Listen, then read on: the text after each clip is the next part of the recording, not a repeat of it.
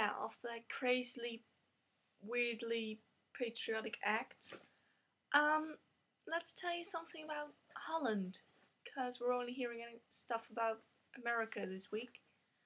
I've decided to be honest, and I'm only going to tell you things I actually knew. Which is not a lot, because I quit history last year, and because I did the bilingual stream, we only got like British history, so there's not really much I know. But what I do know a lot about is about the struggle against the water thing. 60% of the landmass of the Netherlands is underneath sea level, so we've always been trying to get the water out. And it's essential, because otherwise we couldn't fit all these 60 million people on this tiny little space of land. So what we had to do is make polders. We did this using the old famous windmills that we put on the side of a lake and would pump the water out into a second higher level, and then we would use a couple of windmills to get the water out. We've actually grown so good at this that people from all over the world have asked us to come create their islands over there, like in Dubai, where they asked a Dutch man to make the Palm Island. We're also pretty good at just keeping the water out instead of actually getting the water out. And we're actually pretty good at building dikes and bridges. The most famous ones are of course delta works. I don't know what they're called in English, but in Dutch they're called delta works. And they are the big dikes in Zealand, because after the big flood in 1953, in which almost the whole of Zealand was flooded, they had to build huge, big, strong dikes to make sure the water would stay out for eternity, to make sure that it's not gonna get in.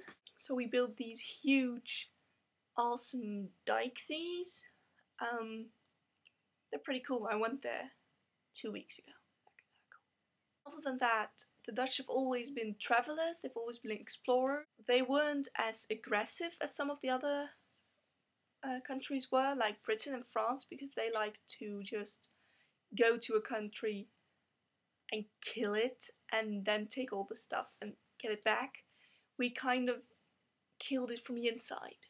We got Indonesia, and what we did is basically employ Indonesian people to exploit their own people. So what we would do is employ people who would have to pay taxes, and these people would have to get taxes from people as well, so the people at the very bottom would pay double or triple or even more taxes.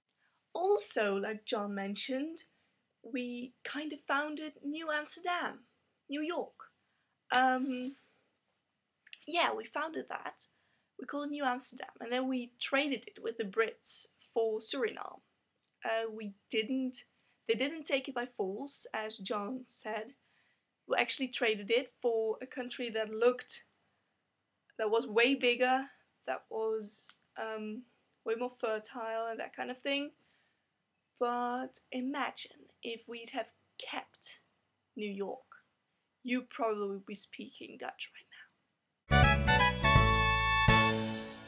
Extreme screen in my eyes.